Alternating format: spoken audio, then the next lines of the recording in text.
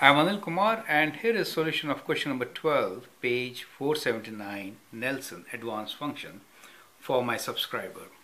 Now, in this particular question, it is important to understand that we need to relate two graphs. The question is, describe how the graph of function f of x equals to log x cube is related to the graph of function f of x equals to log of x.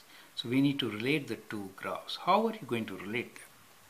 So we have two graphs. One is for log of x cube and the other one is log of x. So what is the relation between them? That is the question, right?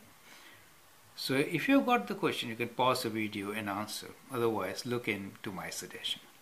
Now you can apply the power law for log to the base 10, it is, right? If nothing is written there, 10 x cube. This is equal to 3 times log of x, correct? Now 3 times log of x means that there's a vertical stretch by a factor of 3, correct? So that is how they are related.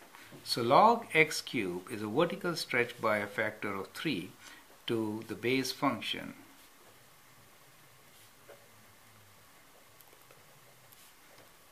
log of x. Do you see? That is how they are related. Now this kind of questions will help you a lot in doing transformations and graphing. So it's a very important concept. I'd like you to go through it once again and also check with my link some more questions which will help you to understand it better. Thank you and all the best.